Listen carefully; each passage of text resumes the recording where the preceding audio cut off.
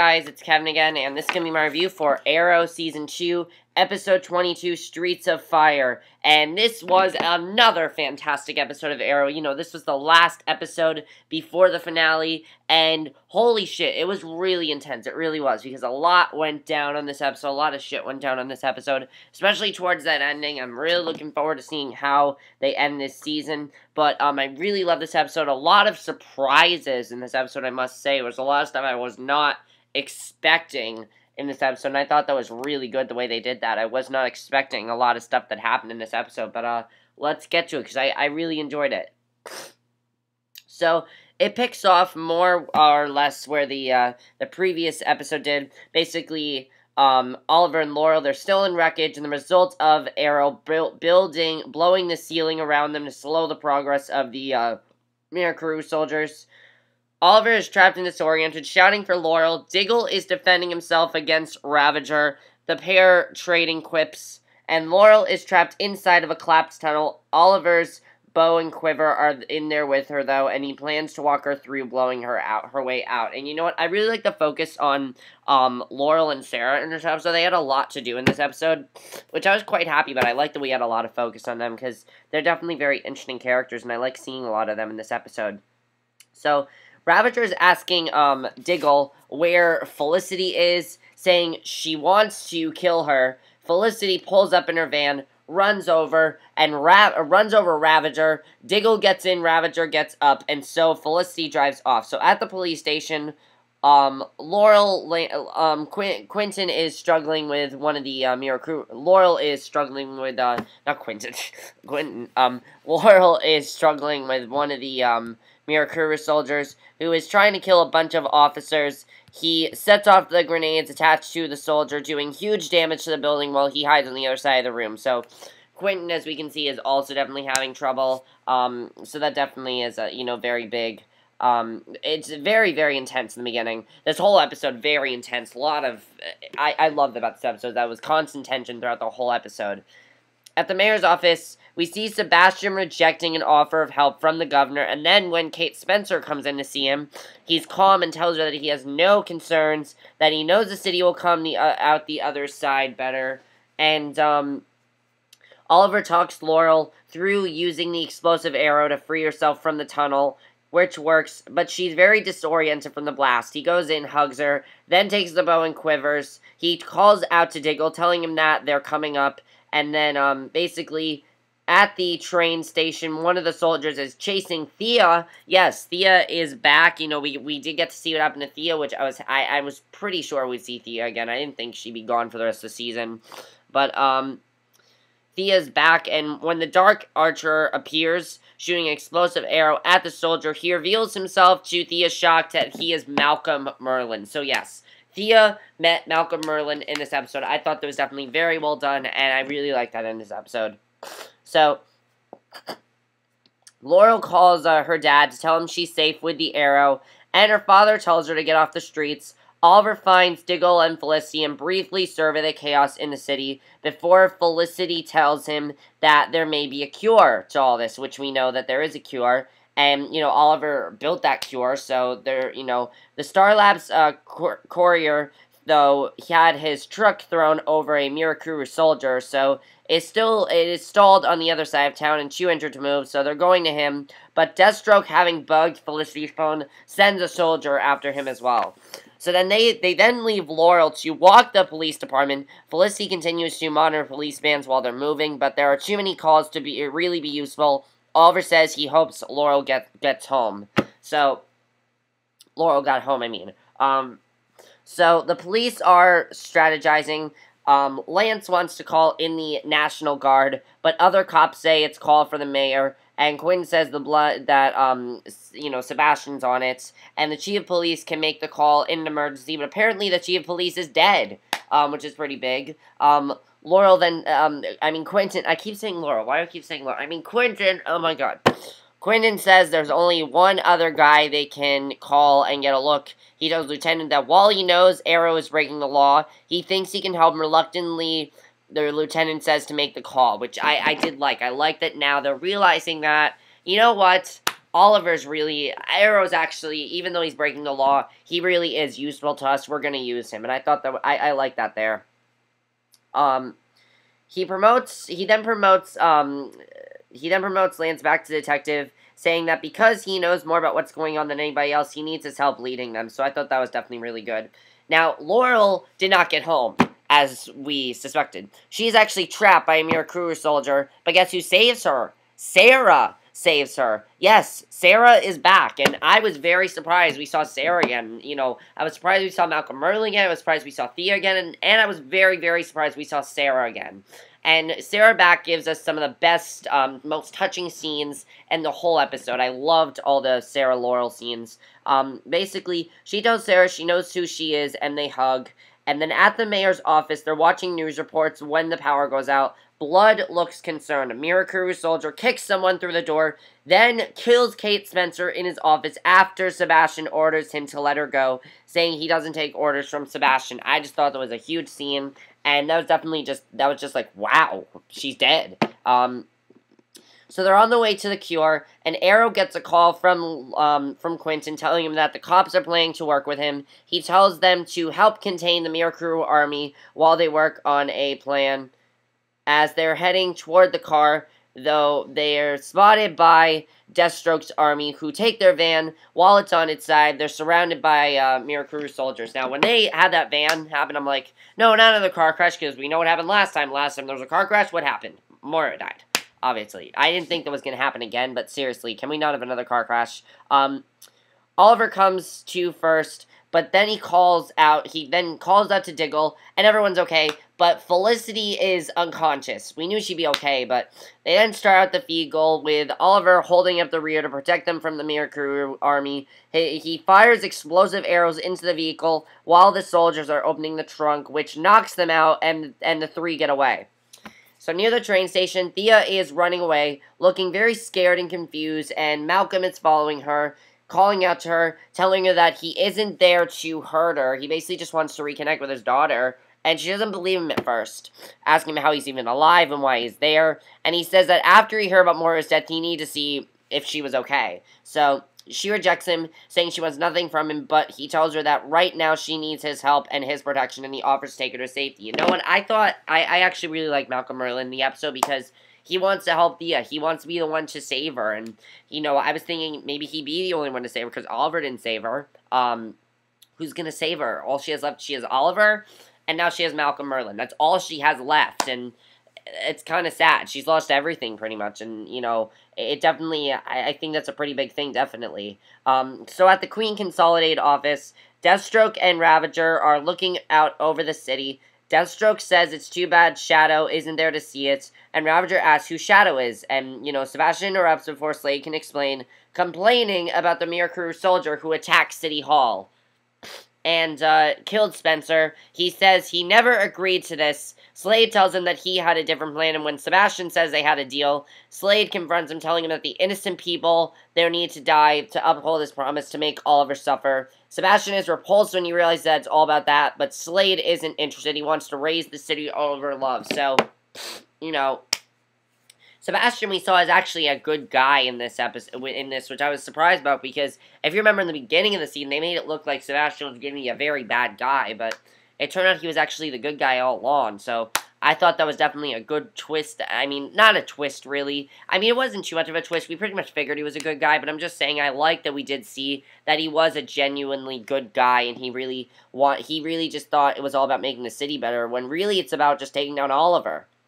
So Laurel finds a police officer dead on the hood of a cop car and runs to him. Sarah stops and sulks, and Laurel asks her where she has been, and Sarah says it doesn't matter, and we get a very touching scene between Sarah and Laurel. Basically, it turns out that, you know, she tells Laurel that she isn't sure why she's come back, that Laurel doesn't know, and that Laurel doesn't know about her, who she's become. You know, the whole reason that Sarah left was because she'd become this killer, and she doesn't want to be that, and she knows that that's who she is, and she tells Laurel she's the furthest thing from a hero, that she's been changed by her experiences, Laurel tells her that she hasn't been through what Sarah has, but she knows that she can overcome it. And she tells Sarah that they wouldn't know her by such a beautiful name as the Black Canary if she wasn't as irredeemable as she thinks. So she kind of tried to show her, hey, you are likable. You know, you are a good person. You're not a terrible person like you think you are. And I thought that was definitely a great scene. So Sarah and Laurel get a call from Quentin, and Laurel tells him that Sarah's back. And Oliver Felisto, the Star Labs tech, calls to the team, honks his horn to get their attention, but is attacked by a Miracruiser soldier who takes the cure and delivers it to Slade. Oliver, Felicity, Diggle are at the clock tower where they learn there's no way to make more cures. Which is not a good thing, obviously, because the whole plan is for Oliver to give that cure to Slade, and they find out they can't make more cures, so they're kind of screwed. So Oliver says the foundry has been compromised, and sends Diggle to get Roy. Oliver apologized to Felicity, and I just thought that was a great scene when they apologized. Honestly, I was feeling the Olicity feels there. I know they're not going to get Oliver and Felicity together yet, but I was feeling Olicity feels. I do want them to get together eventually. And I thought that was definitely a good scene. I thought they were going to kiss in that scene. I really thought they were. Because, you know, it's the episode before the finale. Big things were going to happen. I thought that was going to happen, but that didn't happen. So under a bridge, where they're waiting for Lance, Sarah hears a woman screaming and goes to help. Laurel follows and sees her run into a burning building, which explodes twice, and as Lance frantically radios for help, Sarah carries a child out of the building. Thea is still, meanwhile, while all this is happening, Thea is still rejecting Malcom when they're attacked by another Miracruiser soldier, and ultimately, Merlyn takes him out, but falls in the process. So at the clock tower, Sebastian calls Oliver, telling him that he should have listened to him before, but that he has taken the Miracruiser cure. So at the clock tower, Team Arrow mobilizes after they put Roy on a gurney, still on the pit Viper Venom drill, because, you know, Roy is not woken up yet, and I feel by the end of, next week's episode, Roy's gonna wake up, and he's gonna be the one to take out Slade. I think that's what's gonna happen. So Felicity asks if they're sure it's not a trap, and they're not, but they go anyway. So Oliver goes to see Sebastian, who is explaining why he's Brother Blood, that he made the mask to conquer his fears, because that's how he saw his abusive father. And I love this scene, because finally we get to see why he was, the way he was. And basically, he says all he ever wanted to do was to help people. And you know what? I really like that, because as I said, in the beginning, they made it look like Sebastian was going to be a very bad guy. And it turns out he's actually a good guy. So I thought that was definitely a good scene. And he ends up giving over the cure, saying that when it's all over, he will do everything in his power to rebuild Starling City. He tells Oliver that if he tells the world about Brother Blood, he'll reveal his identity as the Arrow. So, basically, he's gonna help him, but at the same time, he is telling him that, hey, I don't want anyone to know I'm Brother Blood, because all I want to do is help the city, and if you tell anyone, I will spoil your secret to the entire world. But honestly, I don't think Oliver cares if anyone knows if he's the Arrow, because honestly, Oliver told almost everybody in the last episode, so I honestly don't think Oliver cares. So Sarah gets a bunch of praise from a cop who doesn't know that she's the Black Canary, but says the Black Canary is the bravest person she's ever seen. So at the mayor's office, Ravager comes to see Blood, knowing that he's given the cure to Oliver. She calls Slade to report on what happened, and then kills Sebastian, who dies with the words, "I love this city." I was so surprised that they killed Sebastian. I literally was just like, oh, because Sebastian was a huge character, and then they just killed him. So yeah, basically all that time, it's now, I think the reason they did that was because now Oliver has nobody, and, he was going to give him the cure and everything, and now that he did that, basically Slade thought, well, he's no use to me anymore, he's a good guy, so bye-bye. I think that's what Slade was thinking. So Team Arrow takes out the cure, decides to inject Roy with it after a bit of debate, because they think that's the right thing to do. And Oliver sneaks into Ivo's office, that's the subplot, I'll get to that. But Lance is called aside, the army is arriving to restore order, but it seems like they're going to blow the bridges and tunnels to cut off, the routes in. And, sorry, I turned on my music by mistake, sorry. Basically, the army is arriving to restore order, and Lance's lieutenant doesn't believe it's really the army because the nearest base is too far away. And at the clock tower, Oliver apologizes, then prepares to inject Roy. Lance calls to their attention to the military's arrival, and basically that's how it ends with there. But the very last scene, and I thought this last scene, this was just really big. At Argus. At Argus, Oliver calls Amanda to ask what she's doing. She says she has to contain the Mirakuru army by any means necessary. She plans to bomb the city into oblivion. He tells her that he has the cure and can stop Slade and his men, but she says she can't take the chance he'll fail. She gives him until dawn, and the city is a crater. So then Oliver injects Roy, who probably is going to end up fighting Slade and take him down. So the very end of the episode, though, we see Malcom Merlyn comes to, finally wakes up, and Thea's holding a gun on him. Basically, she's ready to pull a gun because I think she's just so, going crazy and everything that she doesn't know what else to do. That's probably why she did it. So, he tells her that if she's going to use it, she'll want to click the safety off. She threatens to kill him, but he tells her that he knows what she's going through, that she's all he has left, and that she's lost everything too. And as he's talking to her, she shoots him. So, he's dead. And now Thea has no one, and Oliver has no one. That's how this episode ends, is that Oliver is going to... But my question is this whole thing with Slade going to work? I don't really know. As far as the flashback goes, I thought the flashbacks in this episode, honestly, I thought they were kind of unnecessary. I really did. Because I just thought it was a little bit unnecessary. It's all still about them trying to get off the island, We'll talk briefly about it. Let's talk a little bit about it. Why not? Because, we always do. I always talk about it. So, Sarah's gone. Oliver goes back into the submarine where sonar begins to ping. And Anatoly tells him that the Amazon is moving. And Oliver tells him to get the sub close enough that he can swim to the freighter. And that if he and Sarah aren't back in the hour to sink it. So, Oliver readies to board the Amazon and reiterates that Knivesy should sink the freighter if he's not back in an hour. Anatoly tells him that he has made a friend for life and that if he ever needs anything, he only has to ask. And I thought that was a good scene. I like that, definitely.